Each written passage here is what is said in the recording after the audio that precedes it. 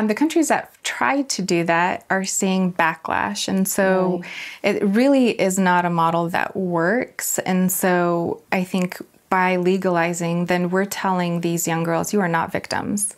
Girls that are still being forced to be on the street, that they are now choosing this as a profession. We're taking away that victim title from them. And I feel like that in itself, we're missing out on an opportunity to help girls that really need that help. Do you think there's a connection at all to porn and the sex trafficking industry?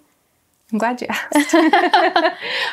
Yes, I honestly, personally believe there's a strong tie between the adult entertainment industry and the sex trafficking industry. And there really is almost like a blurred line, because it all starts with how we are portraying women in our media and what we're saying their value is, how we're teaching our young people, boys and girls, to value women's bodies and to value them as individuals.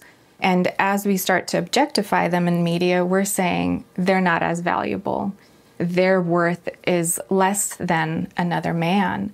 And so as that becomes a part of normal thinking, then it's much easier for us to then turn a blind eye when we see someone on the street. And it's hard for us to really see that we created that path for that individual because we said, that was sexy. That is something you should aspire to. And so less is more. And we're now creating this, lust and desire for men to go out and seek. And what we're seeing is that men who are involved in pornography, the longer length of time that they're involved, the more violent they're becoming when it comes to seeking out sex from women who are on the streets. Really? And so it's this insatiable desire. And it's one of those things that becomes so numb. And they then start to see these girls as objects. And instead of as women who potentially could be at risk or in danger every time. And how do these guys, where do they find pimps? Like, where do these things happen and go down? I mean, is it online? If it's not online, where is it? Combination. So we'll see girls on the streets. There are several prominent boulevards in Los Angeles that are known for hotbeds for girls that are being trafficked on, and then you'll find them online. So recently we saw that Craigslist, or Backpage, was shut down because they had ads selling underage girls. And so we're seeing just a rise in the internet as well, as far as girls being sold, because it's something that is hard to control. And, a girl can say she's a certain age when she really is not. That age is much younger. And, it's hard for people to actually catch and see. So it's a combination. It could be in brothels, it can be online, it can be in homes in different communities where these girls are held and sold.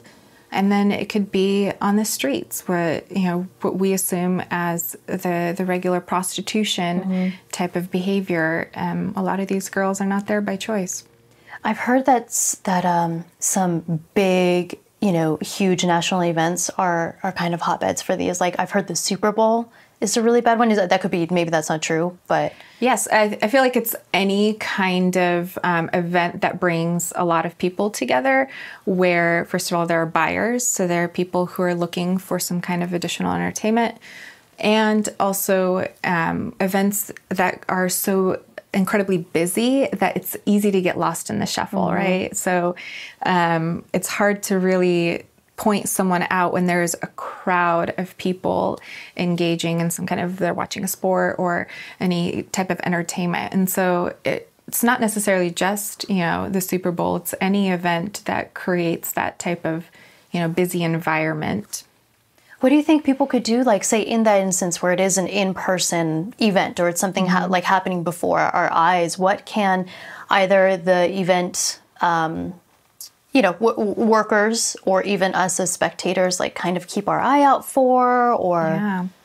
It's typically what you're going to be looking for is someone who looks either scared or looks like they just don't want to be there. Obviously, they're going to be wearing a lot less clothing than you as well. And so, so you think they're actually like trying to promote at these events too? Yeah, you'll see girls throughout. And it's, if you look at a NASCAR event, probably a little more difficult to kind of figure out who's who there. But I feel like it's a little bit more recognizable because there is going to be someone there, unfortunately, that is, in a sense, making sure that she doesn't run away. Like a handler, like they're... in a sense, yes. Yeah. And so, it's not safe for anyone to feel like they're going to be the rescuer and they're going to go help this girl and, bring her to the authorities or to whatever they think that in the moment that could look like. The safest thing is to always call the hotline. There is a national hotline that receives phone calls, and they receive calls from those that are being trafficked and from those that think that they're experiencing a trafficking situation in their presence. Hey everyone, thanks so much for watching the episode. If you're interested in contributing to the conversation and supporting the show, there's 2 easy things you can do. 1, click subscribe, and 2, visit our Patreon page where you get exclusive access to the Exploring Minds community.